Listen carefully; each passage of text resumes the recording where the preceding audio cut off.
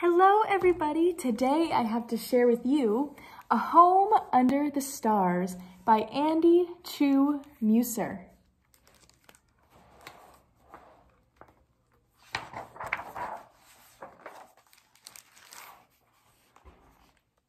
Toby did not want to move to the city.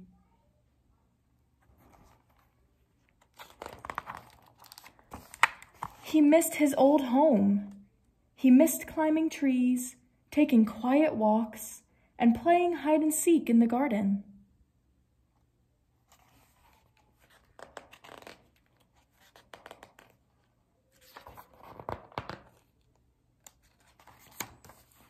Most of all, Toby missed seeing the stars before bedtime.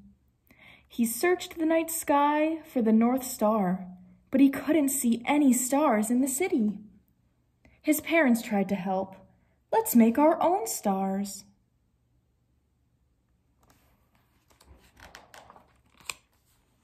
No, shouted Toby. It's not the same.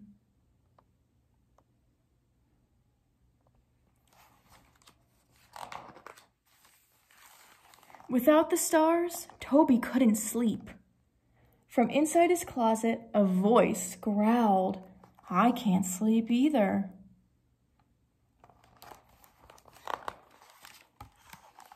"Oh," Toby exclaimed, "a lion!" "I need to find the North Star," the lion said. "I'm lost without it to guide me home." "Don't be sad," said Toby. "I'll help you."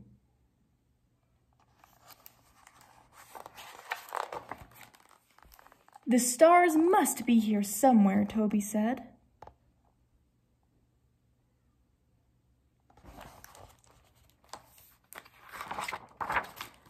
Together, they searched for the North Star.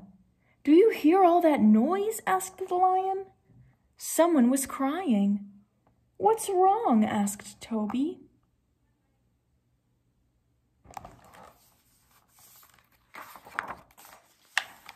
"I'm lost," said the unicorn, "and the city makes me feel small." "Come with us," Toby said. "We're looking for the North Star." The lion added, "It can show you the way home."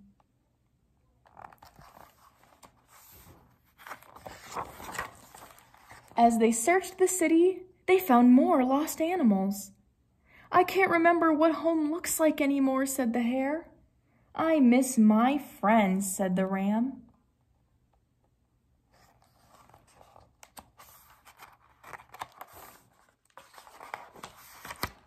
"The city is so noisy," said the eagle. "It scares me." "Everything is different here," said the giraffe. "Nothing feels right."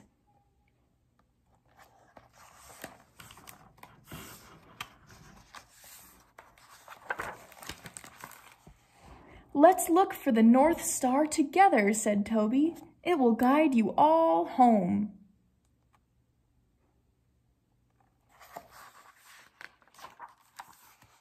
But after searching all night, the lion became tired. "We've looked everywhere," the lion said. "What if we never find the North Star?"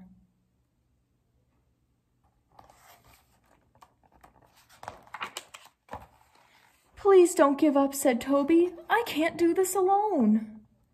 Suddenly, all the sounds of the city stopped. A deep rumble echoed down the streets. "Hello?" Toby called. "Is someone there?"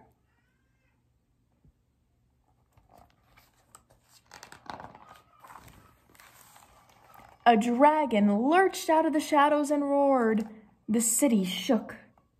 Toby froze, and then he saw something shimmer. "Wait!" he shouted.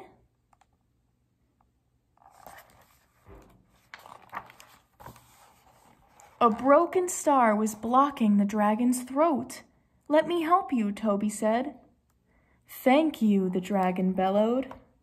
As stars shot into the sky, everyone cheered. "You found the North Star!"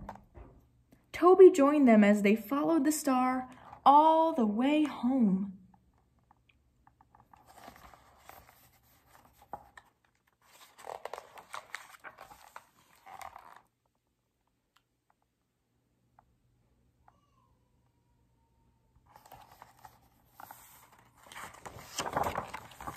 Toby looked out at the stars and his eyes grew heavy.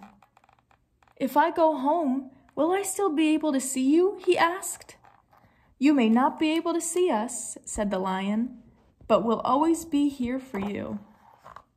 That night, under the light of Toby's stars,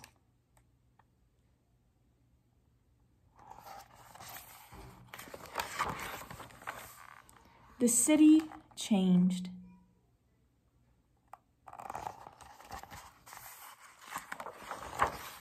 The end. I hope you all enjoyed that new story, and I'll see you again soon for another one.